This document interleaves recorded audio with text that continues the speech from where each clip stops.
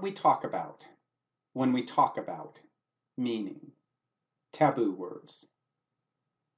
In this video, we're going to be talking about meaning, and we're going to be making a major distinction between linguistic meaning on one side and communicated meaning on the other side. Linguistic meaning is often also described as semantics. So, for example, if we look at the sentence, "It's cold in here," we can paraphrase that sentence as, "The temperature is low in this place." So that's the linguistic meaning. That's the meaning that we get by virtue of the meaning of each word in the sentence and how they're combined together to form the sentence.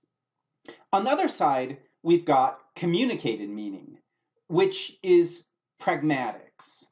And we're going to be talking more about pragmatics in some future videos. But if we take that same sentence, "It's cold in here," but now we're going to look at it as an utterance, not as a sentence in and of itself, but as something that's actually uttered by a particular person in a particular context to a particular other person with a particular purpose. So this woman says, "It's cold in here," and you've got this wide open window. The person who she says it to has to work out that what she said semantically is simply the temperature is low in this place. But that, taken together with the context, leads us to understand that what she wants, what she intends by saying "it's cold in here," is for the other person to realize that she wants him to close the window. We do this automatically all the time. We're going to start on the linguistic meaning side, looking specifically at taboo words. So when we talk about linguistic meaning, we're talking about the word or sentence meaning. And just to remind you of stuff that we've covered in previous videos, is that language is an arbitrary sign system.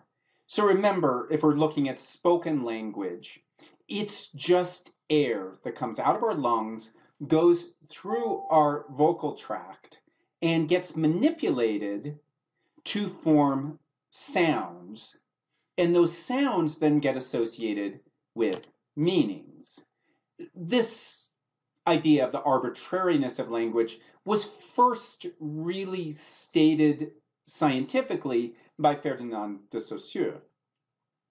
And what he said is that every word or every sign can be divided into two parts: the signifier, in this case a string of sounds, and the signified, in this case a mental concept. So we have the signifier, bunny, and then the signified, that image that we all have of a bunny. So whatever that is up in our heads that tells us what a bunny is, that's the signified.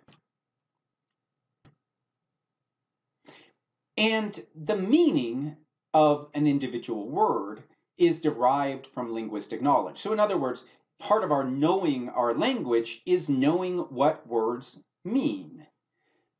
In other words, there are conventions. So language is a conventional sign system, as I said, and a speech community agrees, not formally, there's no contract on this, but the speech community agrees on the linguistic conventions of the language. The signs in the language are arbitrary, the form, signifier, and meaning, signified, are arbitrarily connected. That is, they could have, bunny could have meant anything else, but it just happened to be fixated on that particular fuzzy, furry animal.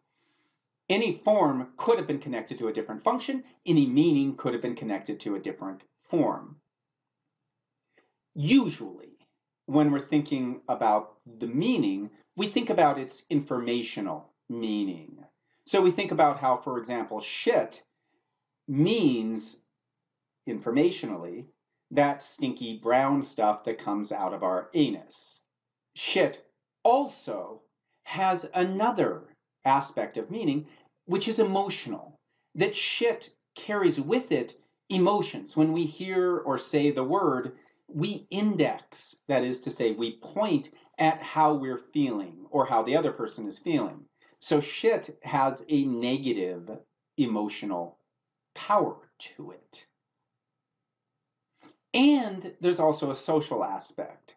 The most notable social aspect with shit is that it's forbidden. Maybe not strongly forbidden in this day and age, but it is a taboo word. And that tabooness of it is part of its meaning.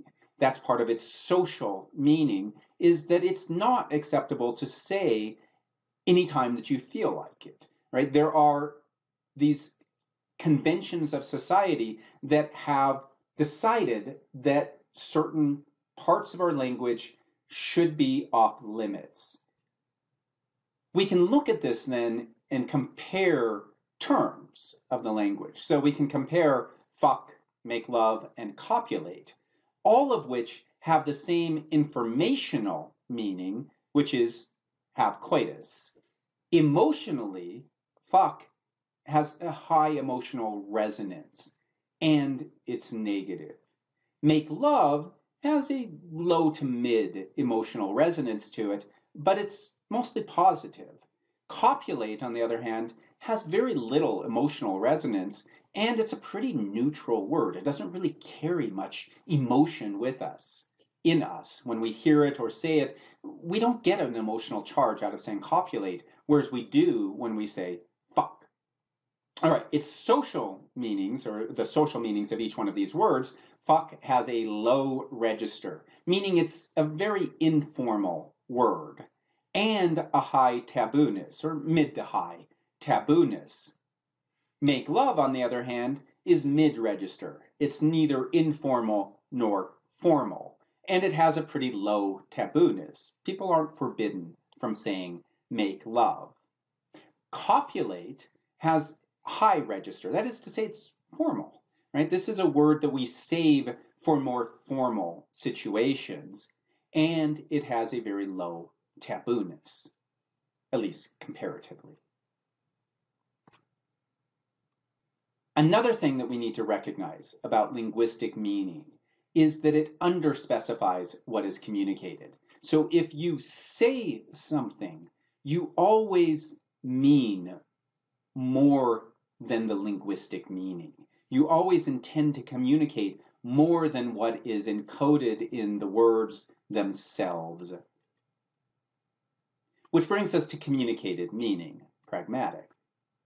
It's getting at the utterance. So when we talk about linguistic meaning, we're either talking about words or sentences. When we talk about communicated meaning, we're talking about utterances. That is to say, linguistic phrases, sentences, words that people actually say in a context. That is to say that they're using the words and the sentences. Communicated meaning is derived from both linguistic and non-linguistic knowledge. So you need to know linguistic meaning in order to figure out what's being communicated. But you also need to bring in certain non-linguistic knowledge, and we'll see how this works. The use of a taboo word, which is what we're focusing on, can communicate informationally, emotionally, and socially. For example, if this man is listening to music and the woman comes up to him and says, "That's shit," then informationally what she's communicated to the man is she thinks it's bad. She doesn't like the music. But emotionally, with that same utterance, she's communicating something different, which is to say that she feels strongly about it, that she has strong emotions about that music, negative emotions. And socially, and this is interesting, she's communicated by choosing that word shit, which is taboo. She's indicating that they're friends, because the conventions of language are that we don't use taboo words except in certain situations. So we don't feel comfortable just walking up to a stranger who's listening to music and say, "That's shit." You only feel comfortable saying that to somebody who you feel close to. And so it's a way of indicating, hey, we're friends. We're friends. I can say this to you, but I wouldn't say it to just anybody. All right. As I said, we're going to get into all of this in much more detail in other videos, but I wanted to begin by just introducing the concepts.